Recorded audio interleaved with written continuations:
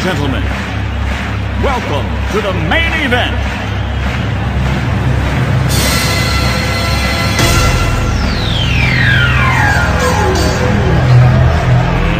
Let's get ready to rumble!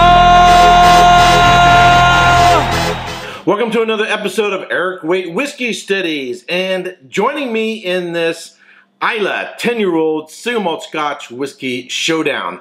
In this corner, I have the Ardbeg and current reigning champion 10-year-old Islay single malt Scotch whiskey, aged in ex-bourbon cask. It is unchill filtered, has natural color, bottled at 46% alcohol by volume, goes for anywhere between $46 and $55.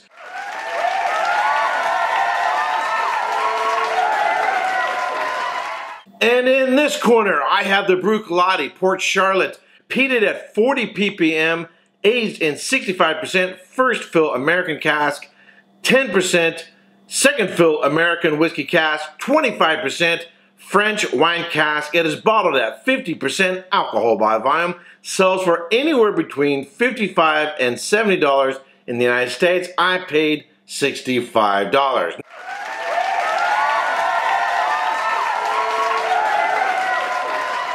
Now, acknowledged in the first round, I have a particular prejudice towards Ardbeg. Ardbeg is sort of my favorite team.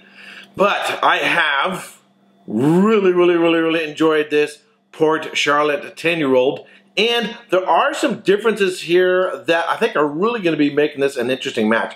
First of all, in the previous round, both bottles were all bourbon cask. As saw in the notes, for the Port Charlotte, this has potential for more layers of complexity due to having two different types of American whiskey cask, presumably bourbon and a French wine cask. It's also at a slightly higher ABV at 50% versus being 46%. Now, in the Laphroaig versus Ardbeg competition, the Ardbeg had the hand up because it's at 46%, whereas the Laphroaig was at only 43%. So, in this round, the Port Charlotte has some strengths coming to it, with perhaps more complexity with the barrel cask and a higher ABV. But the other thing to take in consideration is I paid $46 for the Ardbeg. I paid $65. You know, almost a $20 difference. You know, say $19 difference between the two bottles. And while for the most part, this is a aroma and flavor competition, and part of the consideration of what, you know, is the better bottle to buy, price does take at least a point or two, or at least take it into consideration. Alrighty, let's get into it.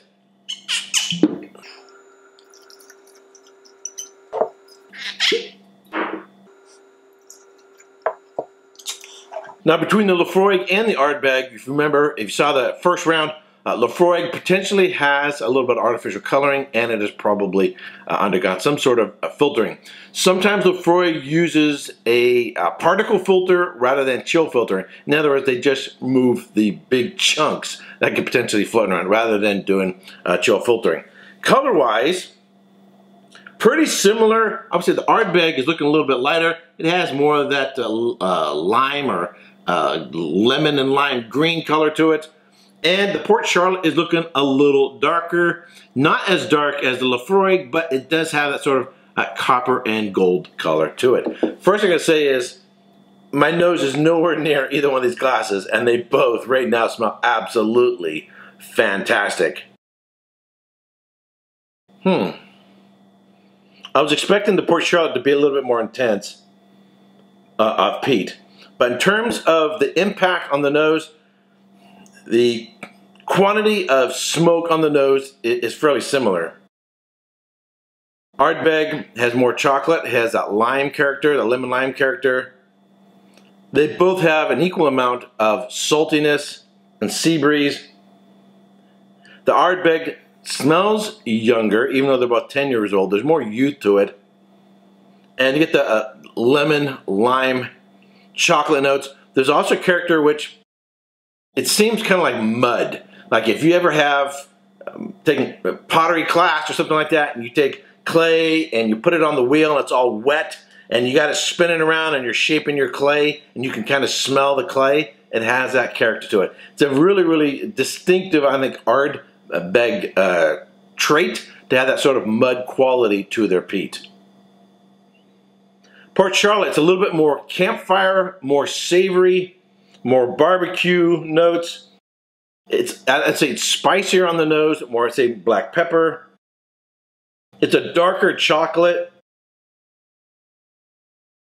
It's more of that savory meat with a rub on it character to it. Even though it's spent some time in a red wine cask, I don't get something that's distinctively red wine in trait and character, but there is something similar to this that reminds me of the Ardbeg Black, which I recently released. It also reminds me a little bit of the Ardbeg Grooves. Both of those spent time in red wine casks. So even though they don't remind me of red wine, I am finding a similar trait between the Port Charlotte, the Ardbeg Black, and the Ardbeg Grooves, which all have spent some time in red wine casks. This is earthier, this is fruitier. This is more savory, this is more fruit. This is more campfire in terms of the character of the peat, and the Ardbeg is a little bit more, it's got more of a mud character to it. All right, on the palate. Love the Ardbeg 10.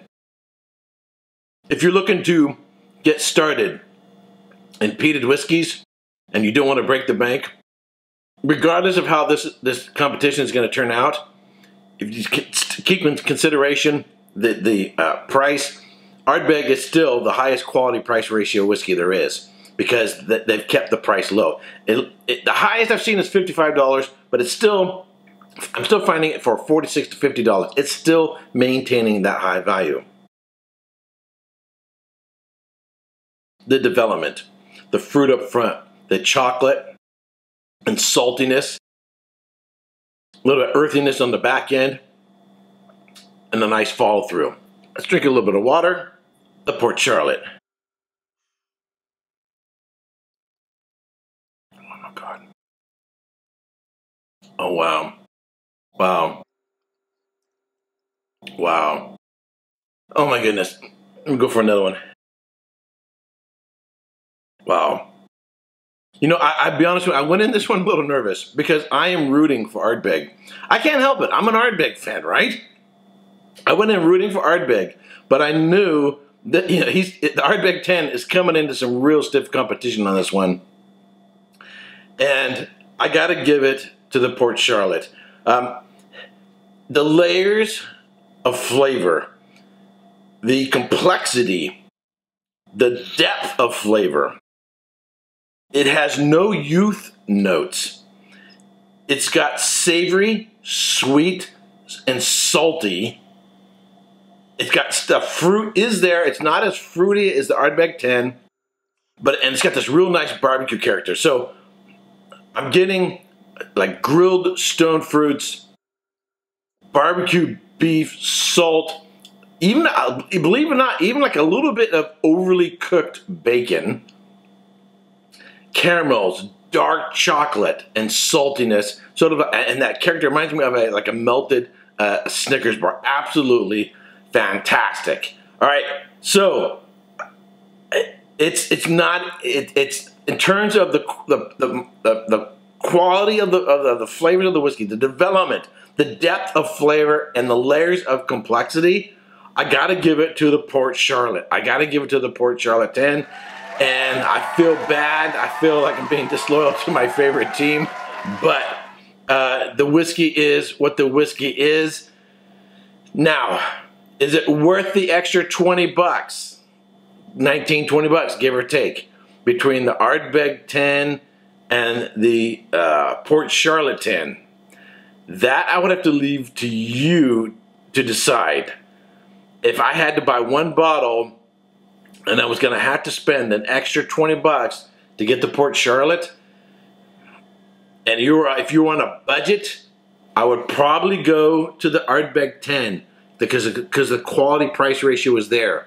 but on flavors and aromas alone, I gotta give it to the Port Charlotte 10, and it's the Port Charlotte 10 that will be going on to the next round. An absolutely superb whiskey. Alrighty, if you subscribe to this channel, I want to thank you very much. If you haven't yet subscribed, but you like watching my videos, I would greatly appreciate it if you would subscribe. You're going to want to ring that bell for when I go live or post a new video, and give this video a thumbs up. If you have had the Ardbeg 10, the Laphroaig 10, and the Port Charlotte 10, let me know which one you prefer. And if you have these at home right now, do your own taste test and let me know what you think and what you prefer between these three whiskeys. And we have another round coming up. We have another challenger coming up. It's going to be challenging the Port Charlotte 10 in my next video, and you're going to want to stay tuned for that. All right, until next time, cheers.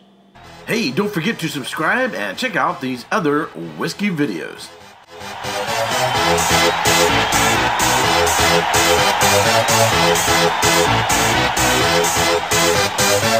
Y'all ready for this?